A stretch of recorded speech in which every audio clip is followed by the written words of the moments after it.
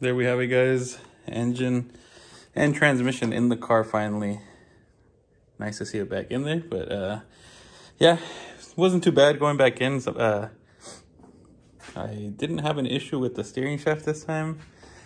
What I did end up doing, what I did differently was as I was going down into the engine bay and then getting the transmission in there, once I got it down far enough and it felt like it got stuck, put a jack underneath it. I just slowly kept going up on the jack and down on the engine hoist, and then it slowly went down until it went past the oil pan, got past the steering rack. Once you get past that, then it falls into place easily. But I mean, for the most part, it's put back together. Really, there's not a whole bunch that we got to put back together here in the engine bay. I have the one thing that I did have, I think, different is that the other time I didn't put the power steering pump on, and this was hitting up against this pipe. But yeah, I wasn't sure what I was gonna do, if I was gonna run power steering or not, just because I know that these leak. Like, they're horrible when it comes to that, and I don't want to have to take it all apart again to do the rack and pinion. But I got it on, see if it works. I was considering doing the Hicus delete. So I would, to do that, I have another power steering pump, an NA power steering pump that I can use, and I delete all this crap and just get a NA reservoir. But I don't know. For now, we're gonna try that out. See if the pump works, and see if it doesn't leak from all over, from everywhere possible. Also got the AC compressor on there. I'm hoping that I can get the AC working on this car. But yeah, that's pretty much it. Just gotta put the rest of the little stuff on around it. The only other thing that I did want to try and do, I already started before I took the engine out, cleaning up some of the wiring harnesses that were brittle, like that have this crap, this factory stuff.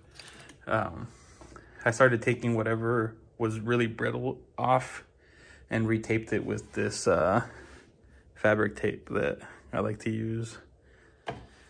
So what I want to do is I want to try and continue using the fabric tape on this harness. This harness isn't going to be permanent. I plan on doing Mega Squirt in the future, so I don't want to make it like too fancy, because I'm going to be making a whole nother harness for it anyways. But I just want to make it look a little cleaner for now, because for now I just want it running.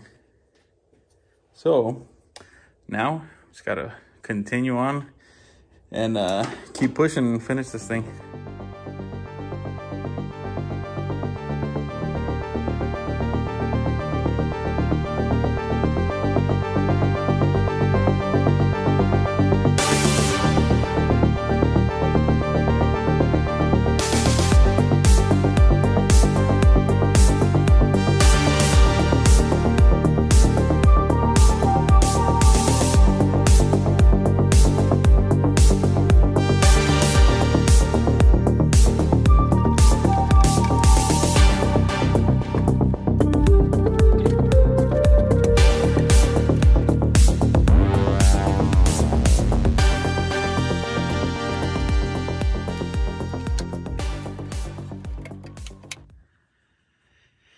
Alright guys, so I got pretty much everything that I could do for today put together.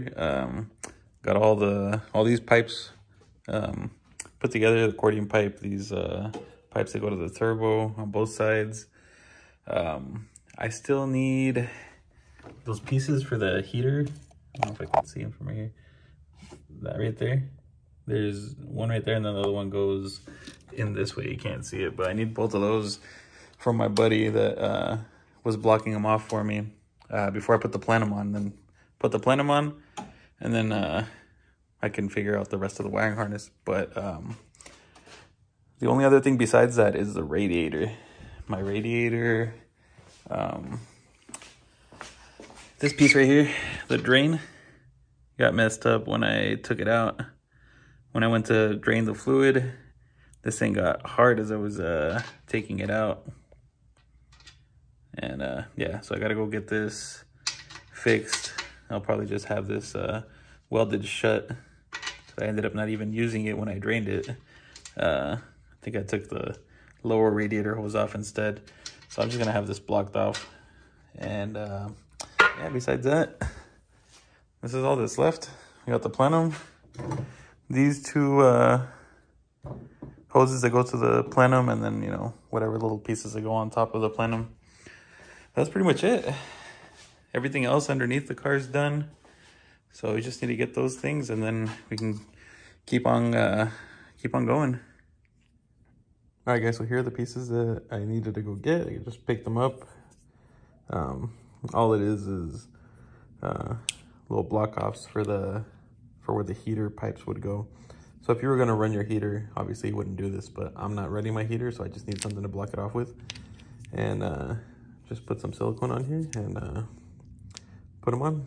Good to go. Then we can put the rest of this together.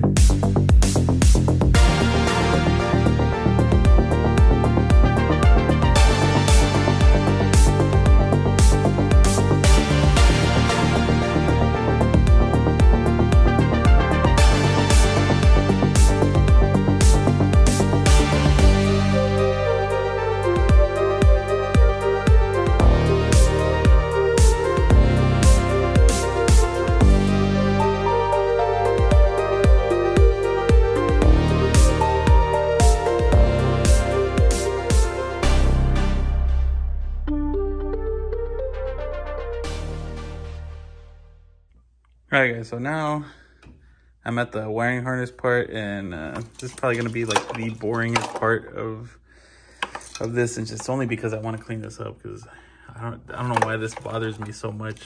But yeah, you can see I already have some of it done. It does look a lot better. It's you know, it cleans up the engine bay a lot better. For sure, it would look better if it was tucked underneath the intake, but that's gonna be for when I do Mega Squirt, because then I'll take my time to make that harness and tuck that one, and maybe shave the plenum where some of this stuff goes. But yeah, I think I'm gonna end this video now, because this is gonna take me forever and it's gonna be boring as hell. So in the next video, we should be ready to start up, because yeah, there's not much left, and maybe I'll get the radiator fixed by then, or maybe I'll start up without the radiator, because I think I shouldn't have put these on, but I really want to try and get it started up. So in the next one, you guys will probably be seeing it start up. So until then, I hope you guys are enjoying this, and we'll see you on the next one. Peace.